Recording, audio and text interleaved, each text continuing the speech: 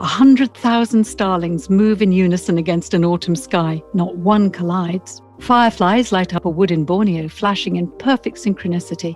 Bacteria communicate around a plant's roots once the population reaches a certain number, while up in the air, the wings of an eastern amber-winged dragonfly have 3,000 sensory neurons, including flow sensors to prevent a stall.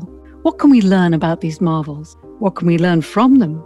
Nature is a source of inspiration for artists and scientists alike. So how are our three guests exploring the fascinating world of bio-inspired innovation?